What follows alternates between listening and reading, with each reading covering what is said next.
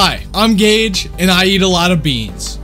Welcome to my YouTube channel. Now, I know what you guys are saying. This video is 4 years late. Well, let me tell you what I was doing during these 4 years, finally preparing my channel trailer. Alright guys, so today I will be doing my top 5 favorite beans. Number 5, dark red kidney beans. I feel like these taste pretty earthy, and they taste good in some chili. Number 4, lima beans. Codename ligma beans. These things literally taste like marshmallows after you cook them. They don't even taste like a bean. Number 3, peas. Now, not a lot of people know this, but pea is a type of lentil, and a lentil is what you call a bean. So peas are beans. They taste really good. Number 2,